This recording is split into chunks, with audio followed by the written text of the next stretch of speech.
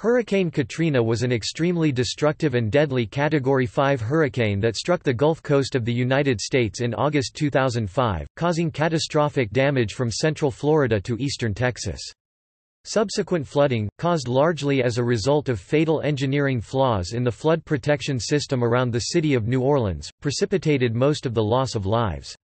The storm was the third major hurricane of the record-breaking 2005 Atlantic hurricane season, as well as the fourth most intense tropical cyclone on record to make landfall in the United States, behind only the 1935 Labor Day hurricane, Hurricane Camille in 1969, and Hurricane Michael in 2018.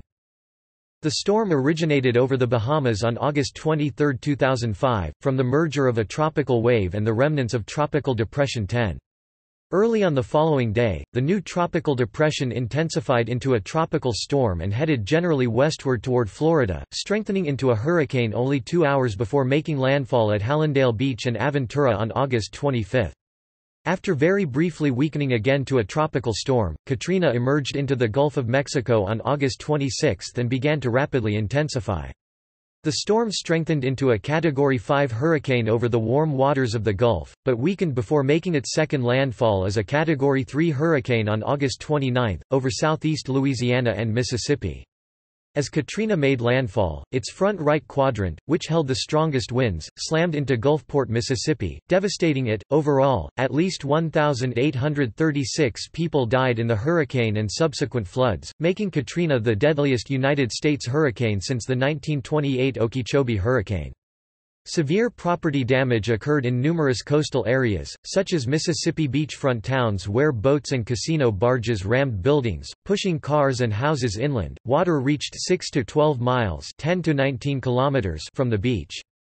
Total property damage was estimated at $125 billion (2005 United States dollars), roughly 4 times the damage wrought by Hurricane Andrew in 1992, tying Katrina with Hurricane Harvey of 2017 as the costliest Atlantic tropical cyclone on record. Over 50 breaches in surge protection levees surrounding the city of New Orleans, Louisiana were the cause of the majority of the death and destruction during Katrina. Eventually 80% of the city, as well as large tracts of neighboring parishes, became flooded, and the floodwaters lingered for weeks.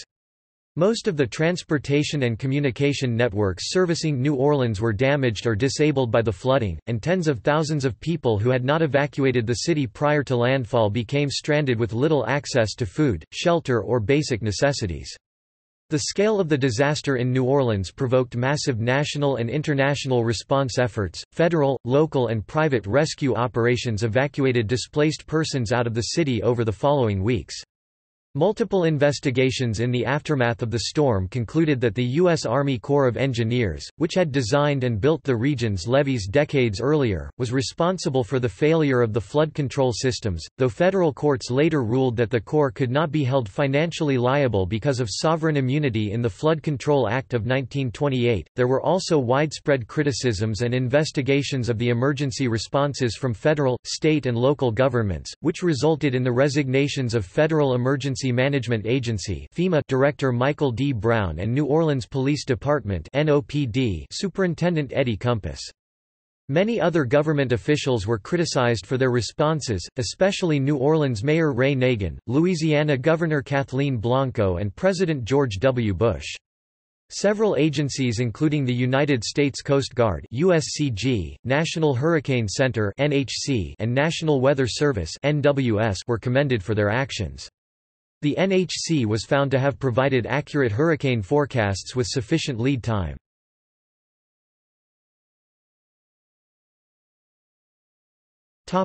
Meteorological history.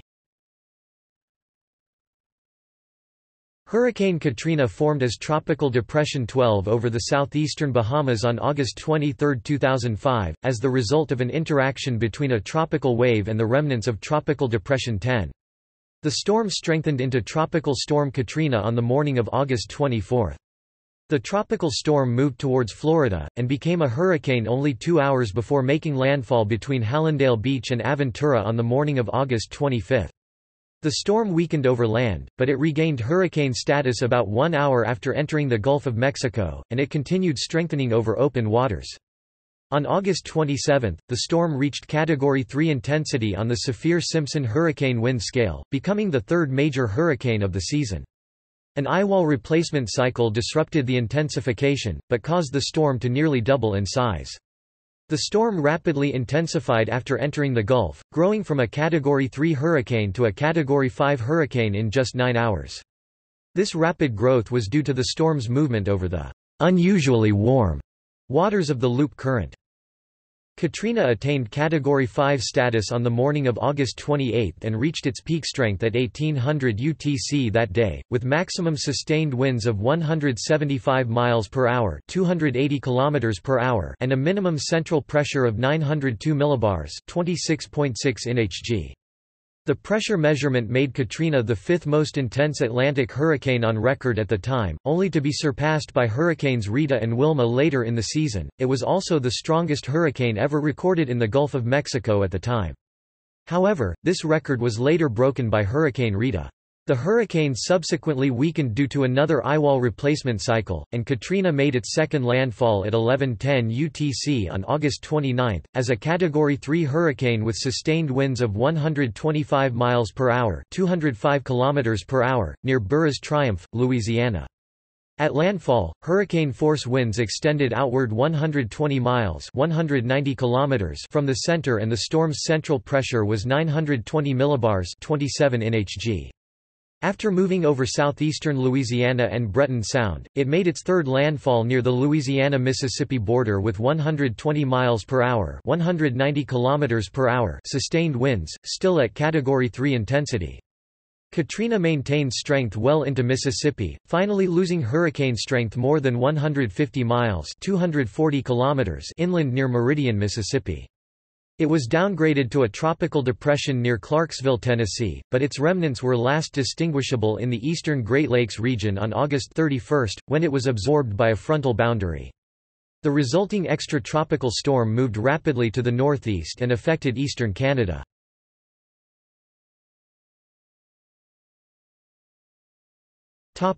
Preparations.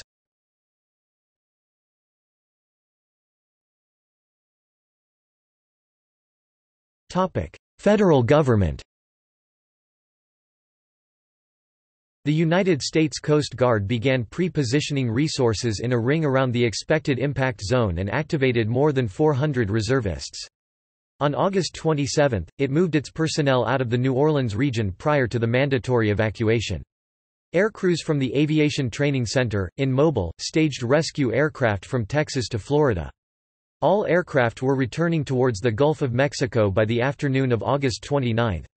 Air crews, many of whom lost their homes during the hurricane, began a round-the-clock rescue effort in New Orleans, and along the Mississippi and Alabama coastlines. President of the United States George W. Bush declared a state of emergency in selected regions of Louisiana, Alabama and Mississippi on August 27. On Sunday, August 28, President Bush spoke with Governor Blanco to encourage her to order a mandatory evacuation of New Orleans.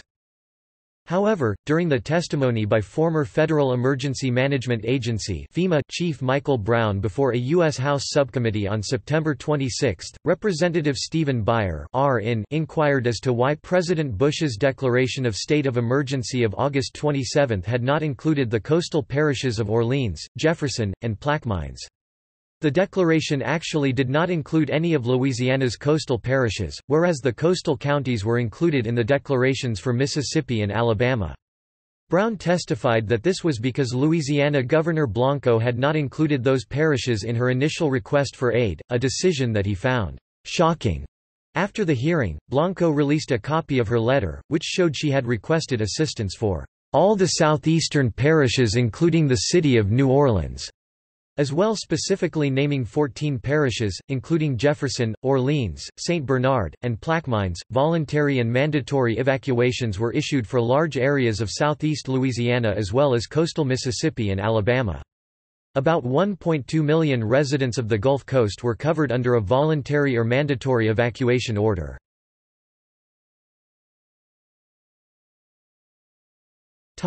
National Oceanic and Atmospheric Administration (NOAA). On the afternoon of August 26, the National Hurricane Center (NHC) realized that Katrina had yet to make the turn toward the Florida Panhandle and ended up revising the predicted track of the storm from the Panhandle to the Mississippi coast. The National Weather Service's New Orleans, Baton Rouge office issued a vividly worded bulletin on August 28 predicting that the area would be uninhabitable for weeks after devastating damage caused by Katrina, which at that time rivaled the intensity of Hurricane Camille. During video conferences involving the president later that day and on August 29, NHC Director Max Mayfield expressed concern that Katrina might push its storm surge over the city's levees and flood walls. In one conference, he stated, "I do not think anyone can tell you with confidence right now whether the levees will be topped or not, but that's obviously a very, very great concern." Quote, additionally, the National Hurricane Center issued many tropical cyclone warnings and watches throughout the duration of Katrina. Florida and Gulf Coast. In Florida, Governor Jeb Bush declared a state of emergency on August 24 in advance of Hurricane Katrina's landfall. By the following day, Florida's Emergency Operations Center was activated in Tallahassee to monitor the progress of the hurricane. Before Katrina moved ashore, schools and businesses were closed in the Miami area. Cruise ships altered their paths due to seaports in southeastern Florida closing. Officials in Miami-Dade County advised residents in mobile homes or with special needs to evacuate.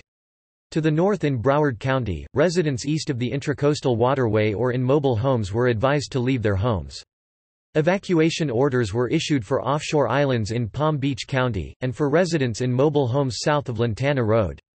Additionally, a mandatory evacuation was ordered for vulnerable housing in Martin County. Shelters were opened across the region. Officials closed the Miami International Airport, Fort Lauderdale, Hollywood International Airport, Key West International Airport, and Florida Keys Marathon Airport due to the storm. In Monroe and Collier counties, schools were closed, and a shelter was opened in Immokalee. On August 28, Alabama Governor Bob Riley declared a state of emergency for the approaching Hurricane Katrina. On the same day, he requested President Bush to declare expedited major disaster declaration for 6 counties of South Alabama, which was quickly approved.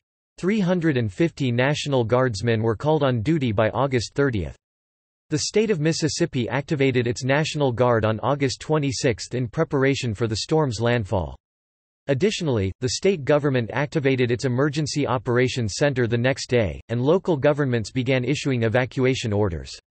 By 6 p.m. Central Daylight Saving Time on August 28, 11 counties and cities issued evacuation orders, a number which increased to 41 counties and 61 cities by the following morning. Moreover, 57 emergency shelters were established on coastal communities, with 31 additional shelters available to open if needed. By Sunday, August 28, most infrastructure along the Gulf Coast had been shut down, including all freight and Amtrak rail traffic into the evacuation areas as well as the Waterford Nuclear Generating Station.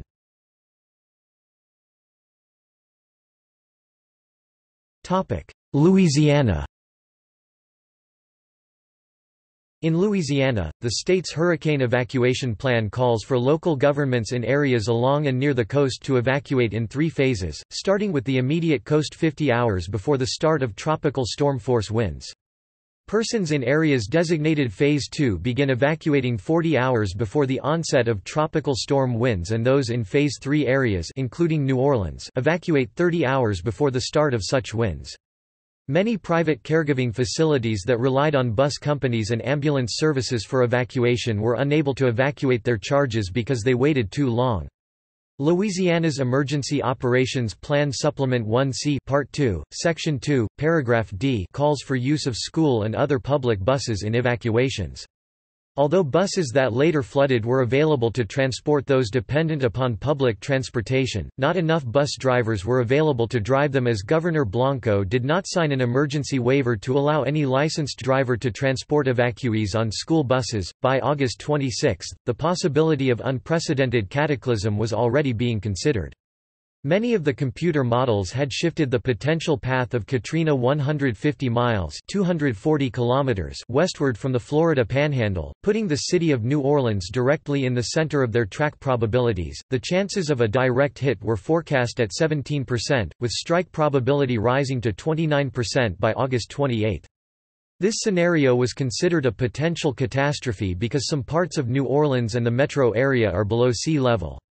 Since the storm surge produced by the hurricane's right front quadrant containing the strongest winds was forecast to be 28 feet (8.5 meters), while the levees offered protection to 23 feet (7.0 meters), emergency management officials in New Orleans feared that the storm surge could go over the tops of levees protecting the city, causing major flooding. At a news conference at 10 a.m. Eastern Daylight Saving Time on August 28, shortly after Katrina was upgraded to a Category 5 storm, New Orleans Mayor Ray Nagin ordered the first-ever mandatory evacuation of the city, calling Katrina, "a storm that most of us have long feared." The city government also established several refuges of last resort for citizens who could not leave the city, including the massive Louisiana Superdome, which sheltered approximately 26,000 people and provided them with food and water for several days as the storm came ashore. Some estimates claimed that 80% of the 1.3 million residents of the greater New Orleans metropolitan area evacuated, leaving behind substantially fewer people than remained in the city during the Hurricane Ivan evacuation. Impact on August 29, Katrina's storm surge caused 53 breaches to various flood protection structures in and around the greater New Orleans area, submerging 80% of the city. A June 2007 report by the American Society of Civil Engineers indicated that two-thirds of the flooding was caused by the multiple failures of the city's floodwalls. The storm surge also devastated the coasts of Mississippi and Alabama, making Katrina one of the most destructive hurricanes, the costliest natural disaster in the history of the United States, tied with Hurricane Harvey in 2017, and the deadliest hurricane since the 1928 Okeechobee hurricane. The total damage from Katrina is estimated at $125 billion (2005 US dollars). The death toll from Katrina is uncertain, with reports differing by hundreds. According to the National Hurricane Center, 1,836 fatalities can be attributed to the storm, 1 in Kentucky, 2 each in Alabama, Georgia, and Ohio, 14 in Florida, 238 in Mississippi, and 1,577 in Louisiana. However, 135 people remain categorized as missing in Louisiana, and many of the deaths are indirect, but it is almost impossible to determine the exact cause of some of the fatalities. A 2008 report by the Disaster Medicine and Public Health Preparedness Journal indicates that 966 deaths can be directly attributed to the storm in Louisiana, including out-of-state evacuees, and another 20 indirectly, such as firearm-related deaths and gas poisoning. Due to uncertain causes of death with 454 evacuees, an upper bound of 1,440 is noted in the paper. A follow-up study by the Louisiana Department of Health and Hospitals determined that the storm was directly responsible for 1,170 fatalities in Louisiana. Federal disaster declarations covered 90,000 square miles (230,000 square kilometers) of the United States, an area almost as large as the United Kingdom. The hurricane left an estimated 3 million people without electricity. On September 3, 2005, Homeland Security Secretary Michael Chertoff described the aftermath of Hurricane Katrina as probably the worst catastrophe, or set of catastrophes, in the country's history, referring to the hurricane itself plus the flooding of New Orleans. Even in 2010, debris remained in some coastal communities.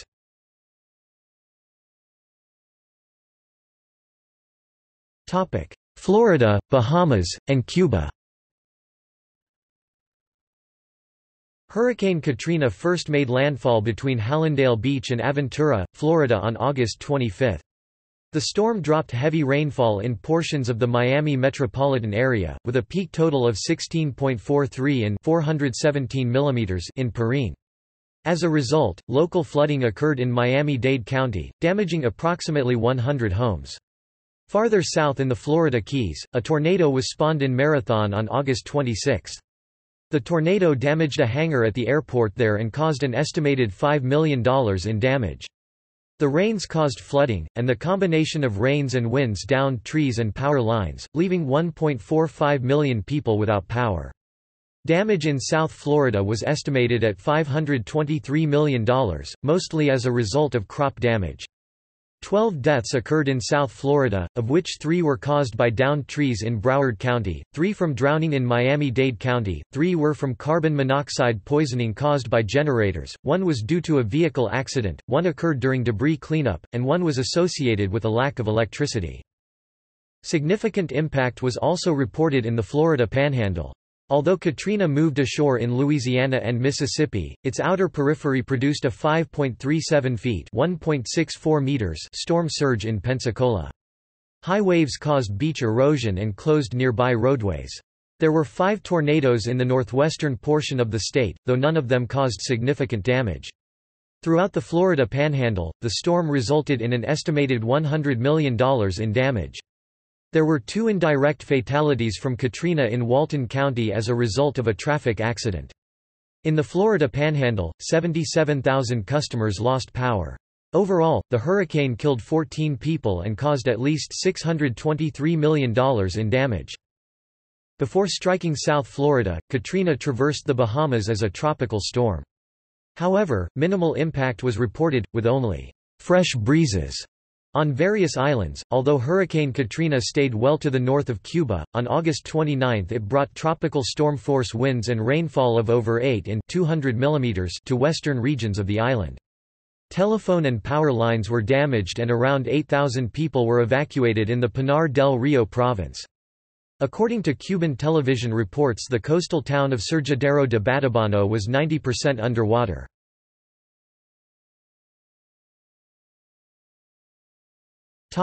Louisiana.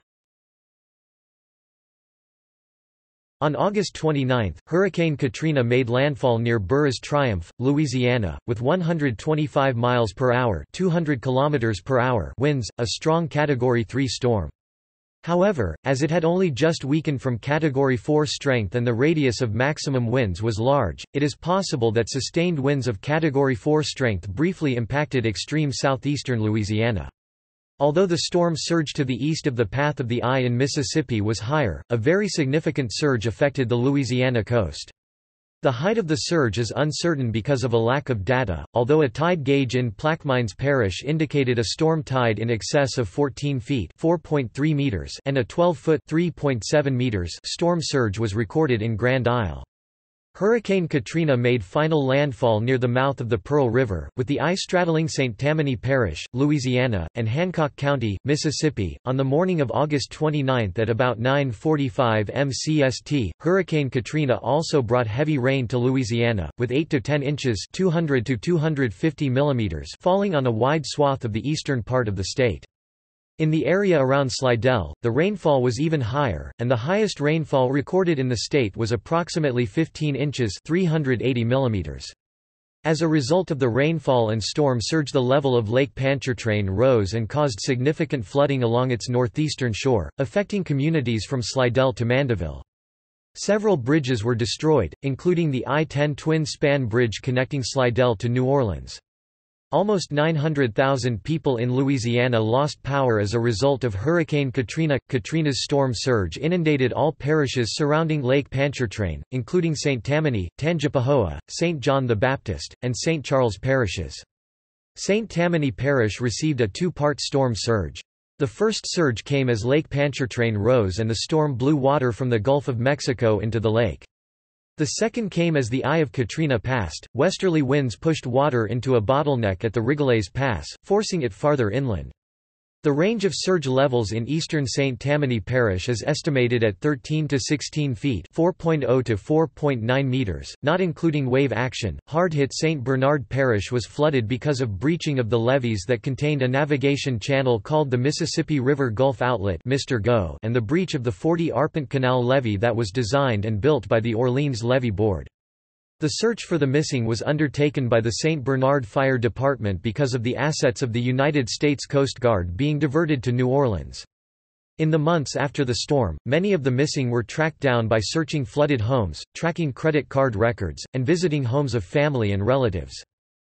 According to the U.S. Department of Housing and Urban Development, in St. Bernard Parish, 81% (20,229) of the housing units were damaged.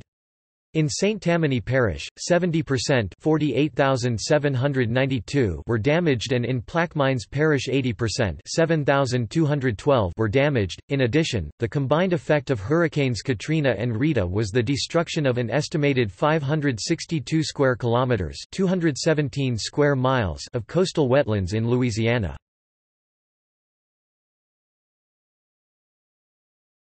Topic: New Orleans. As the eye of Hurricane Katrina swept to the northeast, it subjected the city to hurricane conditions for hours. Although power failures prevented accurate measurement of wind speeds in New Orleans, there were a few measurements of hurricane-force winds. From this, the NHC concluded that it is likely that much of the city experienced sustained winds of Category 1 or Category 2 strength. Katrina's storm surge led to 53 levee breaches in the federally built levee system protecting Metro New Orleans and the failure of the 40 Arpent Canal levee. Many levees in Metro New Orleans were breached as Hurricane Katrina passed just east of the city limits. There were no breaches of Mississippi River levees in Metro New Orleans. Failures occurred in New Orleans and surrounding communities, especially St. Bernard Parish. The Mississippi River Gulf Outlet Mr. Go breached its levees in approximately 20 places, flooding much of East New Orleans, most of St. Bernard Parish and the east bank of Plaquemines Parish. The major levee breaches in the city included breaches at the 17th Street Canal levee, the London Avenue Canal, and the wide, navigable Industrial Canal, which left approximately 80% of the city flooded. Most of the major roads traveling into and out of the city were damaged. The only major highway routes out of the city were the westbound Crescent City Connection and the Huey P. Long Bridge, as large portions of the I-10 twin-span bridge traveling eastbound towards Slidell, Louisiana had collapsed. Both the Lake Pontchartrain Causeway and the Crescent City Connection only carried emergency traffic. However, access to downtown New Orleans and the "shelter of last resort" at the convention center was never closed because River Road in Jefferson Parish and Leake Avenue and Tchoupitoulas Street in New Orleans were not flooded, and would have allowed access throughout the immediate post-storm emergency period. On August 29, at 7:40 a.m. Central Daylight Saving Time, it was reported that most of the windows on the north side of the Hyatt Regency New Orleans had been blown out, and many other high-rise buildings had extensive window damage. The Hyatt was the most severely damaged hotel in the city, with beds reported to be flying out of the windows. Insulation tubes were exposed as the hotel's glass exterior was completely sheared off. The Superdome, which was sheltering many people who had not evacuated, sustained significant damage. Two sections of the Superdome's roof were compromised and the dome's waterproof membrane had essentially been peeled off. Louis Armstrong New Orleans International Airport was closed before the storm but did not flood. On August 30, it was reopened to humanitarian and rescue operations. Limited commercial passenger service resumed at the airport on September 13 and regular carrier operations resumed in early October. Levee breaches in New Orleans also caused a significant number of deaths, with over 700 bodies recovered in New Orleans by October 23, 2005. Some survivors and evacuees reported seeing dead bodies lying in city streets and floating in still flooded sections, especially in the east of the city. The advanced state of decomposition of many corpses, some of which were left in the water or sun for days before being collected, hindered efforts by coroners to identify many of the dead. The first deaths reported from the city were reported shortly before midnight on August 28, as 3 nursing home patients died during an evacuation to Baton Rouge, most likely from dehydration. An estimated 215 bodies were found in nursing homes and hospitals in New Orleans, the largest number being at Memorial Medical Center where 45 corpses were recovered. Some 200 patients at Charity Hospital were not evacuated until Friday, September 2, having been without power or fresh water for 5 days. While there were also early reports of fatalities amid mayhem at the Superdome, only 6 deaths were confirmed there, with 4 of these originating from natural causes, 1 from a drug overdose, and 1 a suicide. At the convention center, 4 bodies were recovered. One of the 4 is believed to be the result of a homicide. There is evidence that many prisoners were abandoned in their cells during the storm, while the guards sought shelter. Hundreds of prisoners were later registered as unaccounted for.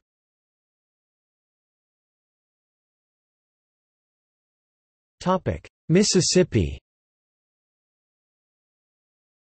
The Gulf Coast of Mississippi suffered massive damage from the impact of Hurricane Katrina on August 29, leaving 238 people dead, 67 missing, and billions of dollars in damage. Bridges, barges, boats, piers, houses and cars were washed inland. Katrina traveled up the entire state, and afterwards, all 82 counties in Mississippi were declared disaster areas for federal assistance, 47 for full assistance. After making a brief initial landfall in Louisiana, Katrina had made its final landfall near the state line, and the eyewall passed over the cities of Bay St. Louis and Waveland as a Category 3 hurricane with sustained winds of 120 miles per hour, 190 kilometers per hour.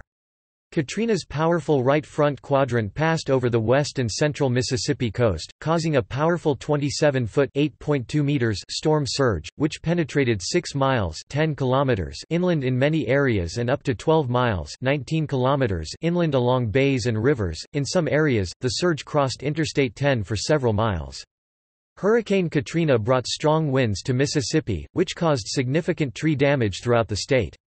The highest unofficial reported wind gust recorded from Katrina was one of 135 miles per hour, 217 kilometers per hour in Poplarville, in Pearl River County.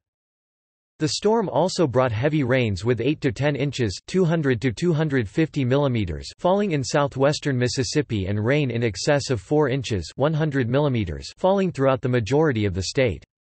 Katrina caused 11 tornadoes in Mississippi on August 29, some of which damaged trees and power lines. Battered by wind, rain and storm surge, some beachfront neighborhoods were completely leveled. Preliminary estimates by Mississippi officials calculated that 90% of the structures within half a mile of the coastline were completely destroyed, and that storm surges traveled as much as 6 miles (10 kilometers) inland in portions of the state's coast. One apartment complex with approximately 30 residents seeking shelter inside collapsed. More than half of the 13 casinos in the state, which were floated on barges to comply with Mississippi land-based gambling laws, were washed hundreds of yards inland by waves. A number of streets and bridges were washed away. On U.S. Highway 90 along the Mississippi Gulf Coast, 2 major bridges were completely destroyed, the Bay St. Louis Pass Christian Bridge, and the Biloxi Ocean Springs Bridge. In addition, the eastbound span of the I-10 bridge over the Pascagoula River estuary was damaged. In the weeks after the storm, with the connectivity of the coastal U.S. Highway 90 shattered, traffic traveling parallel to the coast was reduced first to State Road 11 parallel to I-10, then to 2 lanes on the remaining I-10 span when it was opened. All 3 coastal counties of the state were severely affected by the storm. Katrina's surge was the most extensive, as well as the highest, in the documented history of the United States. Large portions of Hancock, Harrison, and Jackson counties were inundated by the storm surge, in all 3 cases affecting most of the populated areas. Surge covered almost the entire lower half of Hancock County, destroying the coastal communities of Claremont Harbor and Waveland, much of Bay St. Louis, and flowed up the Jordan River, flooding Diamond Head and Kiln. In Harrison County, Pass Christian was completely inundated, along with a narrow strip of land to the east along the coast, which includes the cities of Long Beach and Gulfport. The flooding was more extensive in communities such as D'Iberville, which borders Back Bay. Biloxi, on a peninsula between the Back Bay and the coast, was particularly hard hit, especially the low-lying Point Cadet area. In Jackson County, storm surge flowed up the wide river estuary, with the combined surge and freshwater flooding cutting the county in half.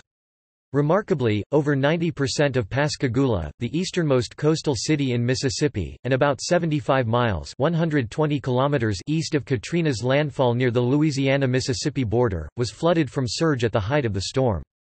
Other large Jackson County neighborhoods such as Porto Bay and Gulf Hills were severely damaged with large portions being completely destroyed, and St. Martin was hard hit. Ocean Springs, Moss Point, Gautier and Escatawpa also suffered major surge damage. Mississippi Emergency Management Agency officials also recorded deaths in Forest, Hinds, Warren and Leake counties. Over 900,000 people throughout the state experienced power outages.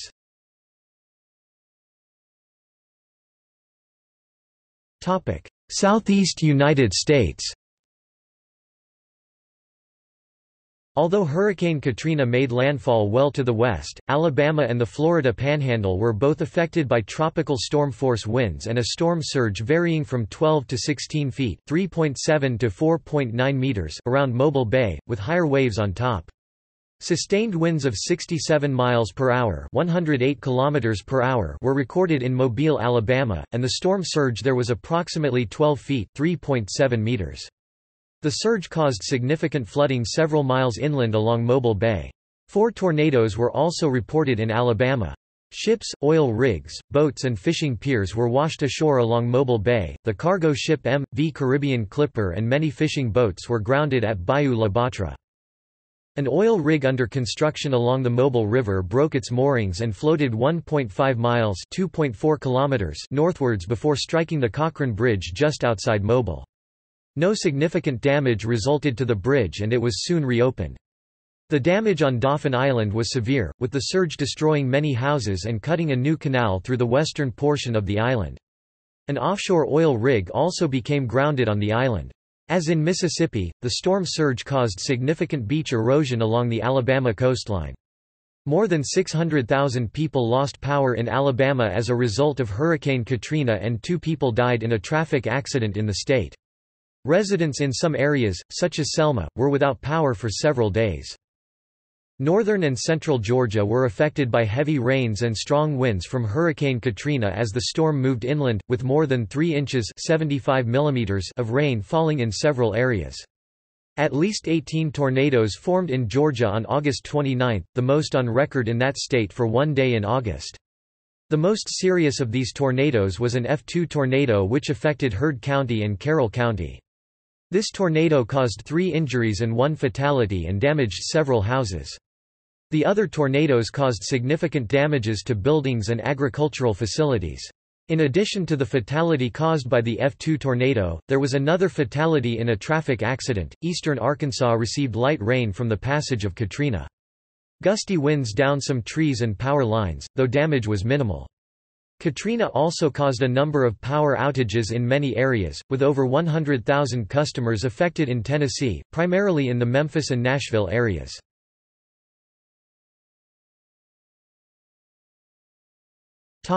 Other U.S. states and Canada. In Kentucky, a storm that had moved through the weekend before had already produced flooding and the rainfall from Katrina added to this. A 10-year-old girl drowned in Hopkinsville. Dozens of business were closed and several families evacuated due to rising flood waters. As a result of the flooding, Kentucky Governor Ernie Fletcher declared 3 counties disaster areas and a statewide state of emergency. Additionally, wind gusts up to 72 miles per hour, 116 kilometers per hour resulted in some damage. Downed trees and power lines were reported in several counties in western Kentucky, especially Callaway and Christian counties. Overall, more than 10,000 utility customers in western Kentucky experienced power outages. The remnants of Katrina spawned a tornado in Virginia, damaging at least 13 homes in Marshall. In addition, approximately 4,000 people lost electricity. Over 3.76 millimeters of rain fell in portions of West Virginia, causing localized flooding in several counties. At least 103 homes and 7 buildings suffered some degree of water damage. A number of roads and bridges were inundated or washed out. The remnants of Katrina produced locally heavy precipitation in northeast Ohio, ranging from about 2 to 4 in 51 to 102 millimeters. Numerous streams and rivers overflowed their banks, forcing the closure of several roads, including Interstate 90 in Cleveland. 2 deaths occurred due to a flood-related automobile accident in Huron County. Additionally, hundreds of homes and businesses suffered flood damage. Katrina spawned 5 tornadoes in Pennsylvania, though none resulted in significant damage. Up to 5 in 130 millimeters of rain fell in western New York. Gusty winds also left approximately 4,500 people in Buffalo without electricity. The remnants of Katrina brought 3 to 6 in 76 to 152 millimeters of rain to portions of Massachusetts, causing flash flooding in Bristol and Plymouth counties. Several roads were closed due to floodwater inundation in Acushnet, Dartmouth, New Bedford, and Wareham, including Route 18 in New Bedford. Very minimal impact was reported in Rhode Island, with winds downing a tree and 2 electrical poles in the city of Warwick. In Vermont, 2.5 in 64 millimeters of rain in Chittenden County caused cars to hydroplane on Interstate 89, resulting in many automobile accidents. The storm brought 3 to 5 in 76 to 127 mm of precipitation to isolated areas of Maine and up to 9 in 230 mm near Patton. Several roads were inundated or washed out by overflowing brooks and streams, including sections of U.S. Route 1 and Maine Routes 11 and 159. Several structures and one parked vehicle were also affected by the waters. Wind gusts up to 60 miles per hour, 97 kilometers per hour, also impacted parts of Maine, felling trees and causing power outages in Bar Harbor, Blue Hill, Dover-Foxcroft, Sedgwick Ridge, and Sorrento. In Canada, the remnants of Katrina brought rainfall amounts in excess of 3.94 in 100 mm to many locations between the Niagara Peninsula and the St. Lawrence River Valley. Severe local flooding occurred in Quebec, forcing the evacuations of dozens of homes in some communities as rivers began overflowing their banks and sewage systems were becoming overwhelmed by the influx of precipitation. Inundated and washed-out roads, including Route 138 along the north shore of the St. Lawrence River, Route 172 north of Tadoussac, and Route 385 near Forestville left several communities isolated for at least a week.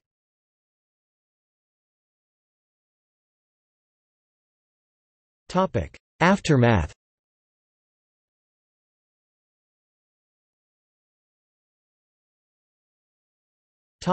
Economic effects. The economic effects of the storm reached high levels. The Bush administration sought $105 billion for repairs and reconstruction in the region, which did not account for damage to the economy caused by potential interruption of the oil supply, destruction of the Gulf Coast's highway infrastructure, and exports of commodities such as grain. Katrina damaged or destroyed 30 oil platforms and caused the closure of 9 refineries. The total shut in oil production from the Gulf of Mexico in the 6-month period following Katrina was approximately 24% of the annual production, and the shut in gas production for the same period was about 18%. The forestry industry in Mississippi was also affected, as 1.3 million acres (5,300 square kilometers) of forest lands were destroyed. The total loss to the forestry industry from Katrina is calculated to rise to about $5 billion. Furthermore, hundreds of thousands of local residents were left unemployed. Before the hurricane, the region supported approximately 1 million non-farm jobs, with 600,000 of them in New Orleans. It is estimated that the total economic impact in Louisiana and Mississippi may eventually exceed $150 billion. Forensic accountants were involved in the assessment of economic damages resulting from this catastrophe. Katrina displaced over 1 million people from the central Gulf Coast to elsewhere across the United States, becoming the largest diaspora in the history of the United States. Houston, Texas, had an increase of 35,000 people, Mobile, Alabama, gained over 24,000, Baton Rouge, Louisiana, over 15,000, and Hammond, Louisiana, received over 10,000, nearly doubling its size. Chicago, Illinois received over 6,000 people, the most of any non-Southern city. By late January 2006, about 200,000 people were once again living in New Orleans, less than half of the pre-storm population. By July 1, 2006, when new population estimates were calculated by the U.S. Census Bureau, the state of Louisiana showed a population decline of 219,563, or 4.87%. Additionally, some insurance companies have stopped insuring homeowners in the area because of the high costs from Hurricanes Katrina and Rita, or have raised homeowners' insurance premiums to cover their risk.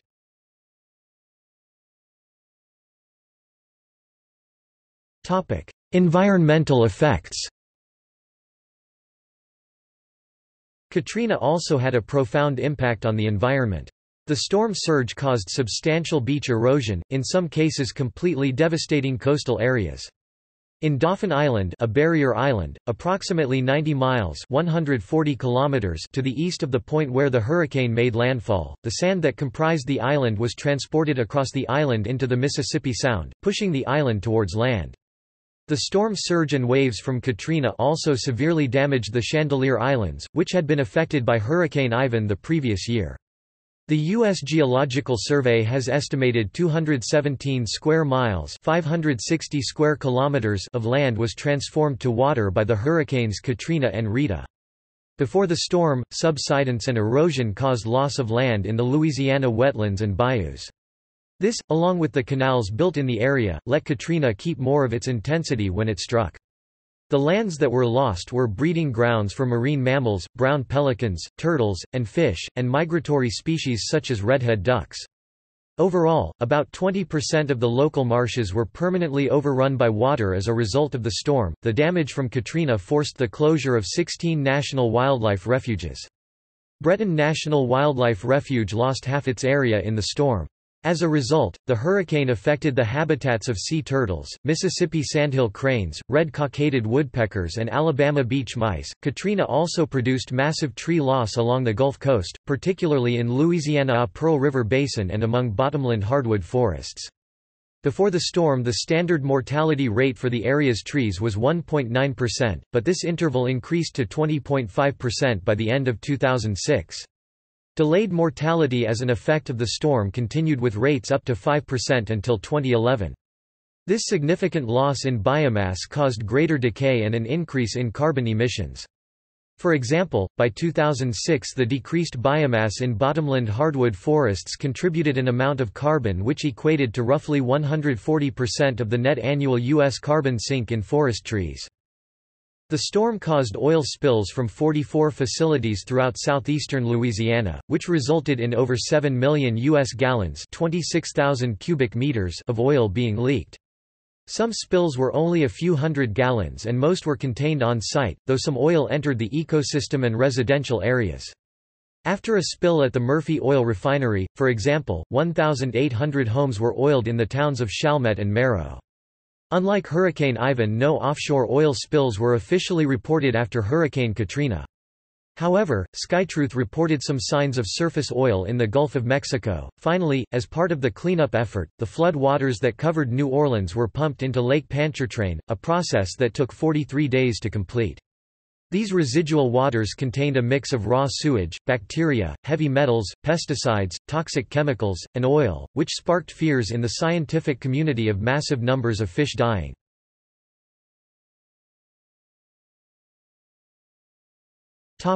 Reestablishing governance. Shortly after the hurricane moved away on August 30, 2005, some residents of New Orleans who remained in the city began looting stores.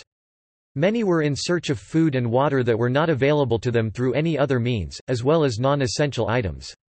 Additionally, there were reports of carjacking, murders, thefts and rapes in New Orleans. Some sources later determined that many of the reports were inaccurate, greatly exaggerated, or completely false, leading news agencies to print retractions. Thousands of National Guard and federal troops were mobilized and sent to Louisiana, with 7,841 in the area on August 29, to a maximum of 46,838 on September 10.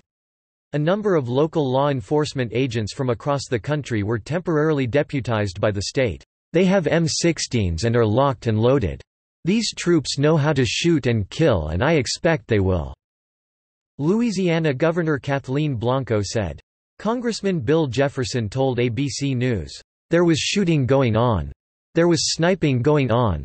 Over the first week of September, law and order were gradually restored to the city."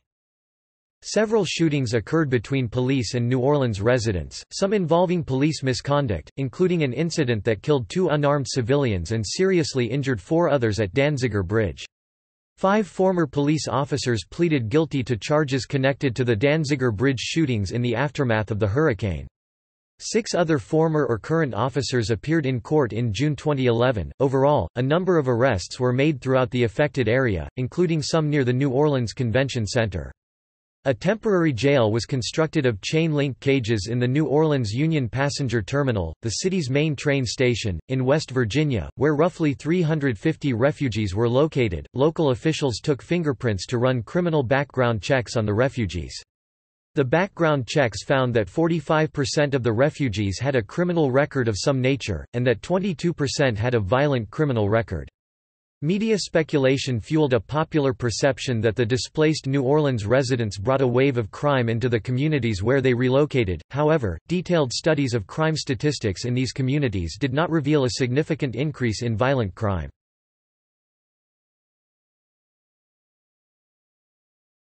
Topic: Government response.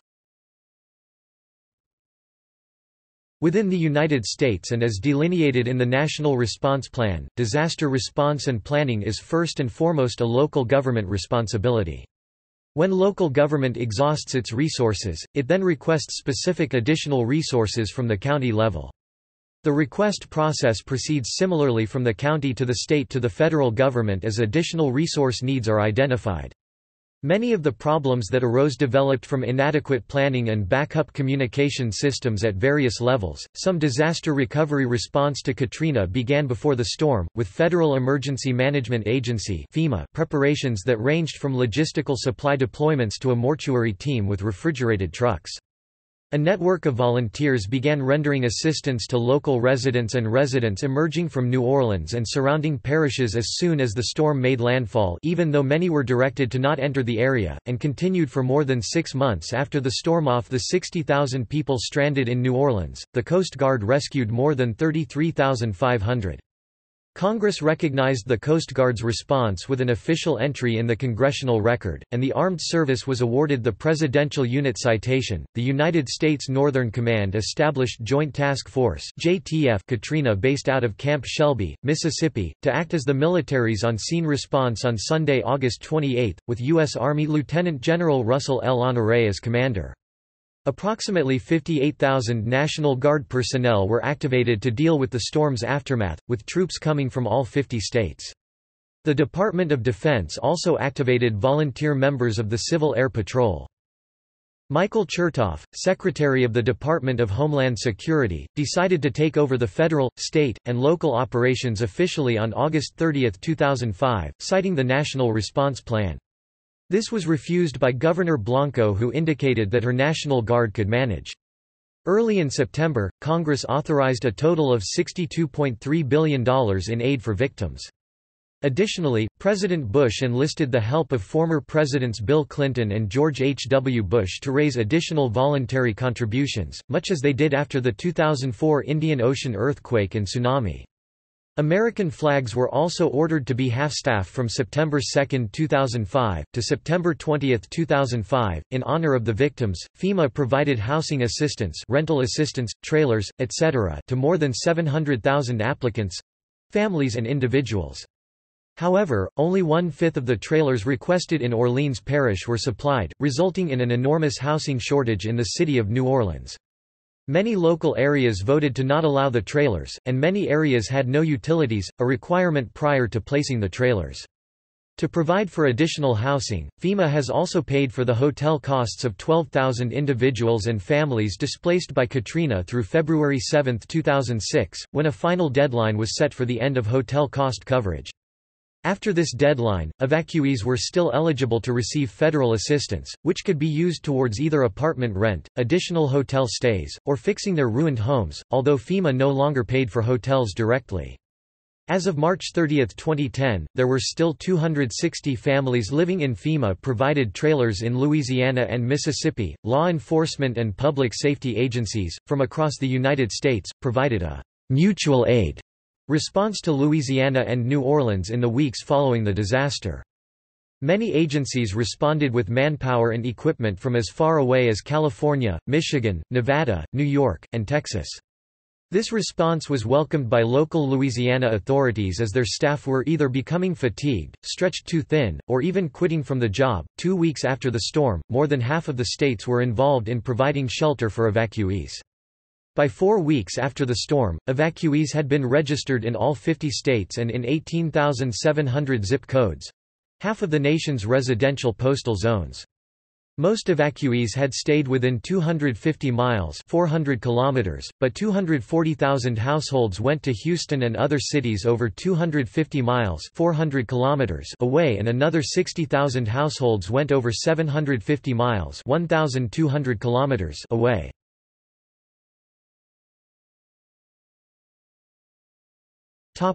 Criticism of government response. The criticisms of the government's response to Hurricane Katrina primarily consisted of criticism of mismanagement and lack of leadership in the relief efforts in response to the storm and its aftermath. More specifically, the criticism focused on the delayed response to the flooding of New Orleans, and the subsequent state of chaos in the city. The neologism Katrina Gate was coined to refer to this controversy, and was a runner-up for 2005 Word of the Year.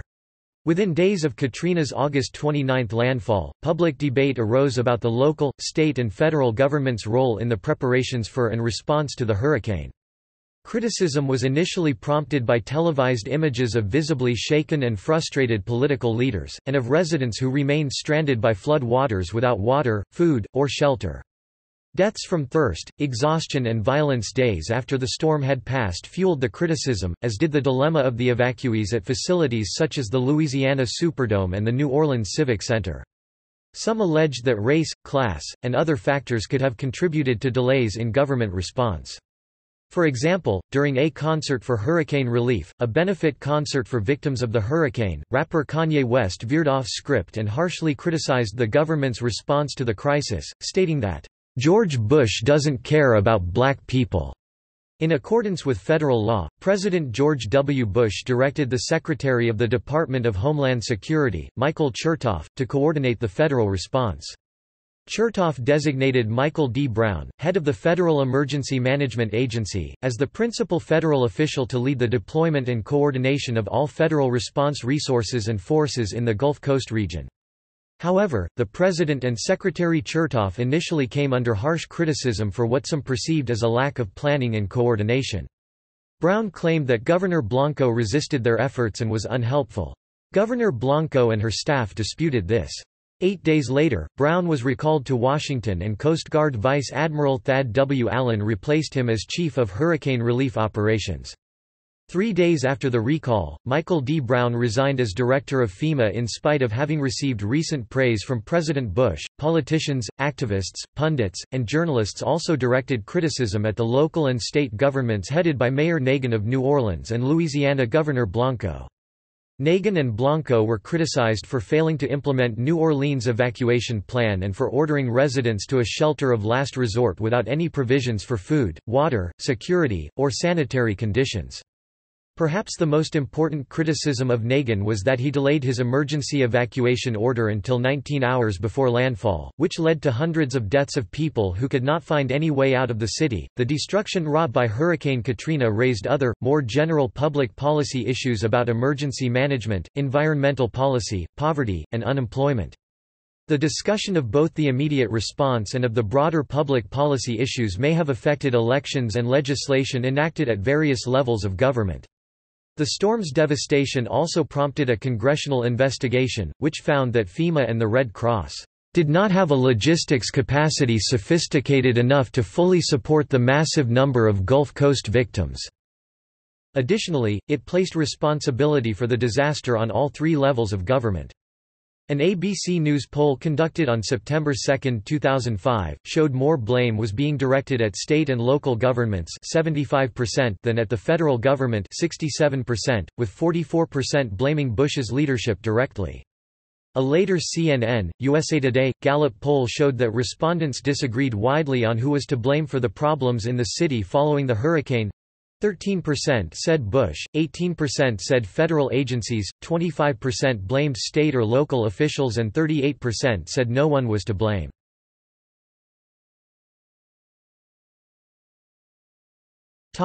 International response. Over 70 countries pledged monetary donations or other assistance. Cuba and Venezuela, both considered as hostile to U.S. government interest, were the first countries to offer assistance, pledging over $1 million. Several mobile hospitals, water treatment plants, canned food, bottled water, heating oil, 1,100 doctors, and 26.4 metric tons of medicine, though this aid was rejected by the U.S. government. Kuwait made the largest single pledge, $500 million. Other large donations were made by Qatar and United Arab Emirates, each $100 million, South Korea $30 million, Australia $10 million, India, China both $5 million, New Zealand $2 million, Pakistan $1.5 million, Norway $1.8 million, and Bangladesh $1 million. India sent tarps, blankets and hygiene kits.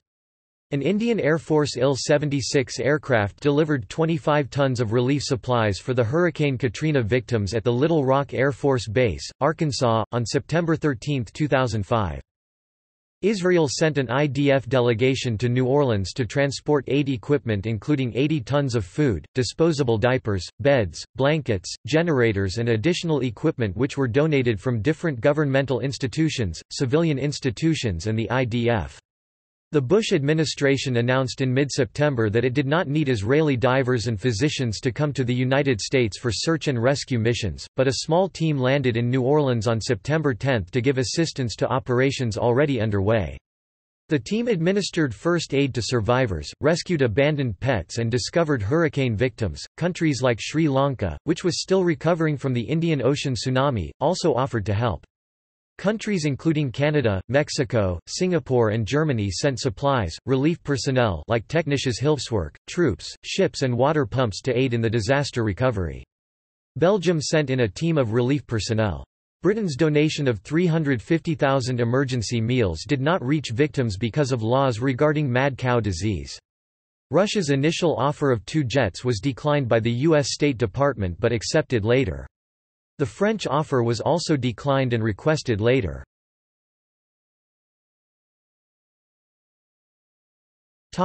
Non-governmental organization response.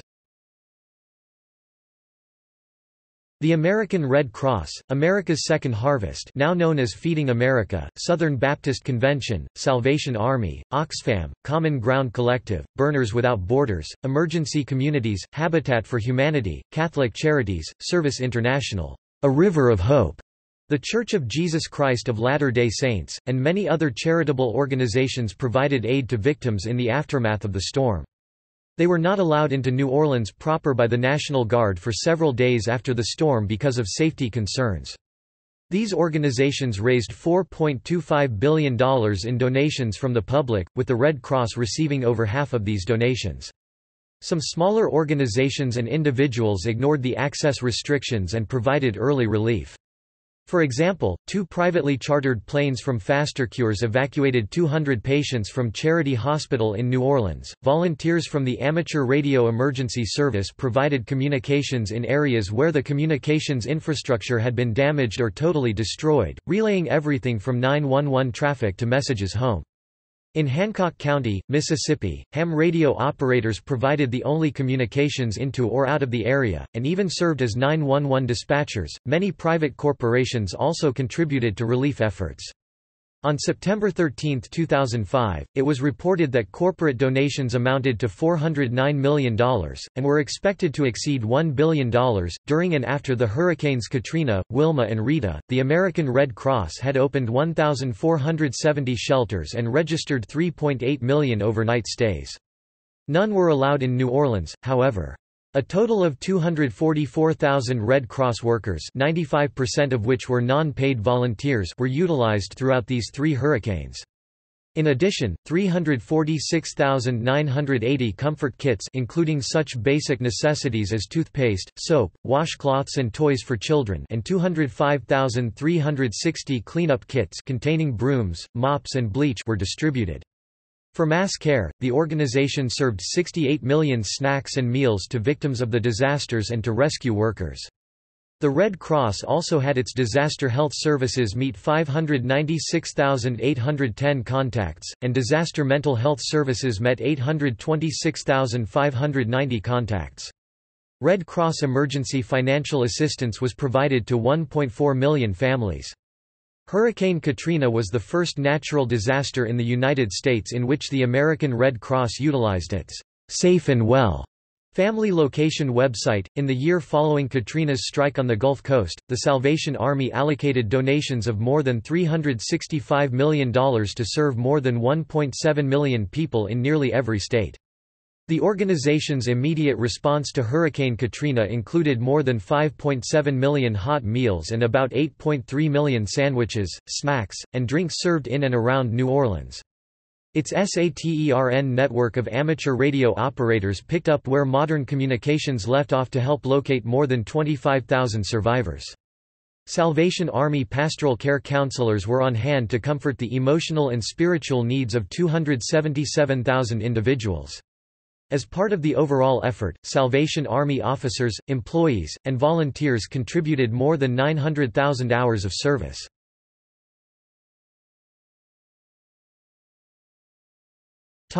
Analysis of New Orleans levee failures. According to a modeling exercise conducted by the U.S. Army Corps of Engineers USACE, 2/3 of the deaths in Greater New Orleans were due to levee and flood wall failure. On April 5, 2006, months after independent investigators had demonstrated that levee failures were not caused by natural forces beyond intended design strength, Lieutenant General Carl Strock, Chief of Engineers and Commander of the Corps of Engineers, testified before the United States Senate Subcommittee on Energy and Water that, "We have now concluded we had problems with the design of the structure." A June 2007 report released by the American Society of Civil Engineers determined that the failures of the levees and flood walls in New Orleans were found to be primarily the result of system design and construction flaws. The U.S. Army Corps of Engineers had been federally mandated in the Flood Control Act of 1965 with responsibility for the conception, design and construction of the region's flood control system. All of the major studies in the aftermath of Katrina concluded that the USACE was responsible for the failure of the levees. This was primarily attributed to a decision to use shorter steel sheet pilings during construction in an effort to save money. According to a report published in August 2015 in the Official Journal of the World Water Council, the Corps misinterpreted the results of a 1985 study and wrongly concluded that sheet piles in the flood walls needed to be driven to depths of only 17 feet 5 meters instead of between 31 and 46 feet 9 and 14 meters. That decision saved approximately $100 million, but significantly reduced overall engineering reliability. In January 2008, Judge Stanwood Duval of the U.S. District Court ruled that despite the Corps' role in the flooding, the agency could not be held financially liable because of sovereign immunity in the Flood Control Act of 1928. Exactly 10 years after Katrina, J. David Rogers, lead author of a new report in the Official Journal of the World Water Council, concluded that the flooding during Katrina could have been prevented had the Corps retained an external review board to double-check its flood wall designs. Other factors may have contributed to the flooding. According to the authors of Catastrophe in the Making Island Press, 2009, the straight design and lack of outward flow into the Gulf allowed the Mississippi River Gulf Outlet Canal to become the perfect shortcut for salt water intrusion, which damaged buffering cypress forests and wetlands which historically had protected New Orleans from storm surge. The Army Corps of Engineers built and maintained the canal. Furthermore, according to storm surge researcher Hassan Mashriqi, storm surge pushing across shallow Lake Borgne from the east is constrained by these MRGO levees to the south and, to the north, by the long-standing levees of the Intracoastal Waterway (GIWW).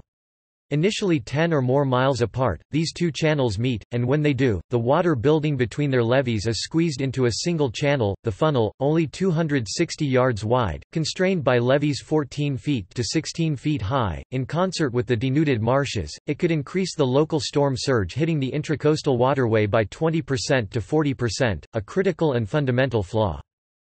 The Corps of Engineers disputes these causalities.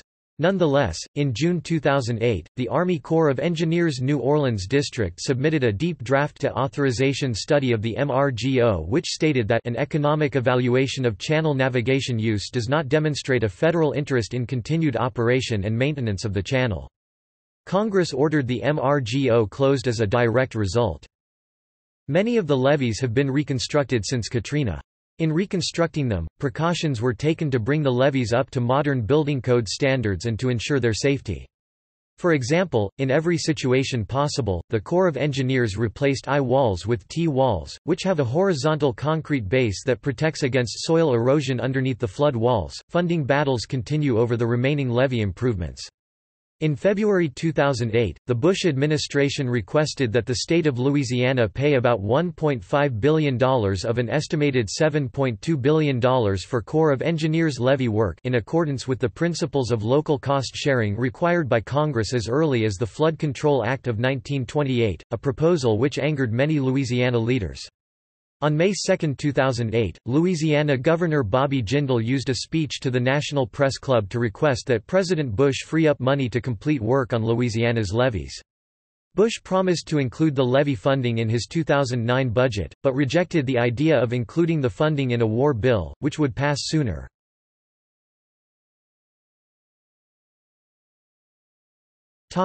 Media involvement. Many representatives of the news media reporting on the aftermath of Hurricane Katrina became directly involved in the unfolding events, instead of simply reporting. Because of the loss of most means of communication, such as land-based and cellular telephone systems, field reporters in many cases became conduits for information between victims and authorities. The authorities, who monitored local and network news broadcasts, as well as Internet sites, would then attempt to coordinate rescue efforts based on the reports. One illustration was when Geraldo Rivera of Fox News tearfully pleaded for authorities to either send help or evacuate the thousands of evacuees stranded at the Ernest N. Morial Convention Center. The role of AM radio was also of importance to the hundreds of thousands of persons with no other ties to news, providing emergency information regarding access to assistance for hurricane victims.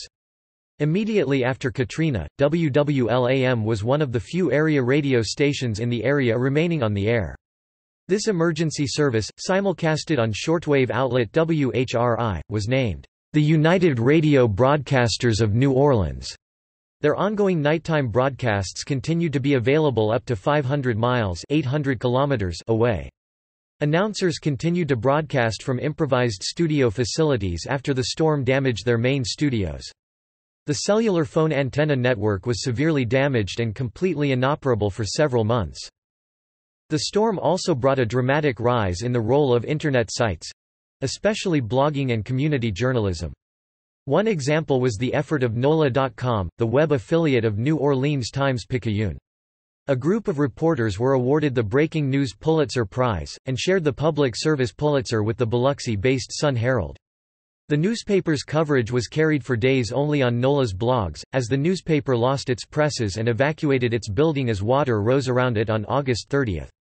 The site became an international focal point for news by local media, and also became a vital link for rescue operations and later for reuniting scattered residents, as it accepted and posted thousands of individual pleas for rescue on its blogs and forums. NOLA was monitored constantly by an array of rescue teams—from individuals to the Coast Guard—which used information in rescue efforts. Much of this information was relayed from trapped victims via the SMS functions of their cell phones, to friends and relatives outside the area, who then relayed the information back to NOLA.com. The aggregation of community journalism, user photos and the use of the Internet site as a collaborative response to the storm attracted international attention, and was called a watershed moment in journalism. In the wake of these online-only efforts, the Pulitzer Committee for the first time opened all its categories to online entries. As the U.S. military and rescue services regained control over the city, there were restrictions on the activity of the media. On September 9, the military leader of the relief effort announced that reporters would have zero access to efforts to recover bodies in New Orleans. Immediately following this announcement, CNN filed a lawsuit and obtained a temporary restraining order against the ban. The next day the government backed down and reversed the ban.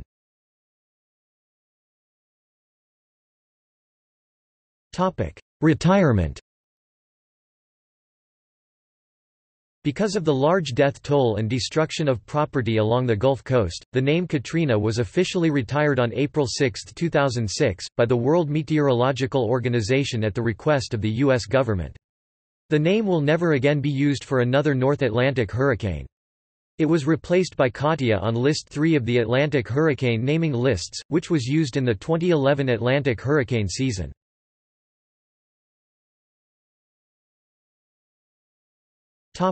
Studies concerning post-Katrina victims. An article published in the Community Mental Health Journal from January 2016 revealed information about a recent study on the psychosocial needs of Hurricane Katrina evacuees that temporarily resided in Dallas, Texas. More than 1/4 of the sample met the criteria for major depressive disorder (MDD). About 1/3 of the individuals received a referral to mental health services for meeting symptom criteria for incident MDD and PTSD. In a study published in Maternal and Child Health Journal, 5 to 7 years after the disaster, 308 New Orleans pregnant women were interviewed about their exposure to Katrina. Researchers found that there were associations between experiencing damage during Katrina and birth weight, thus researchers concluded that natural disasters may have long-term effects on pregnancy outcomes. Furthermore, it was concluded that women who are most vulnerable to disaster may be more vulnerable to poor pregnancy outcome. From a September 2015 Journal of Current Psychology, a study examined the attitudes of older, long-term residents of Baton Rouge, Louisiana toward displaced newcomers to their community. After using multiple tests, analyses, and descriptive statistics, the study suggested residents grew to become more patient, tolerant, and friendly towards newcomers. The study also suggests, however, that residents felt more fearful and suspicious of the evacuees, as well as the fact that they were being taken advantage of more.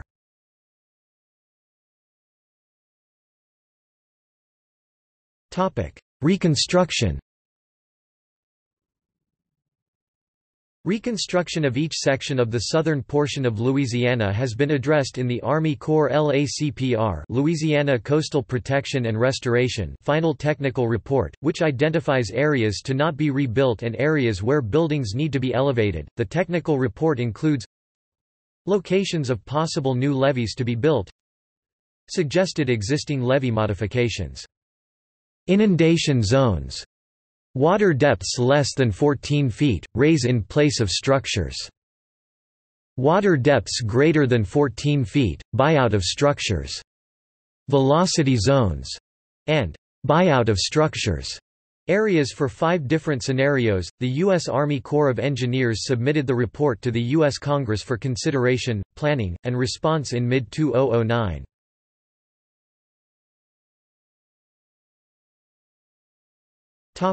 See also: Crescent rising, Hurricanes and climate change, Hurricane Katrina in fiction, Hurricane on the Bayou, Katrina aid today, List of Atlantic hurricanes, List of Category 5 Atlantic hurricanes, List of Florida hurricanes 2000 present, List of storms in the 2005 Atlantic hurricane season, Reconstruction of New Orleans, Timeline of Hurricane Katrina, Timeline of the 2005 Atlantic hurricane season, U.S. Army Corps of Engineers Civil Works controversies New Orleans, Wetlands of Louisiana, North Sea flood of 1953. Notes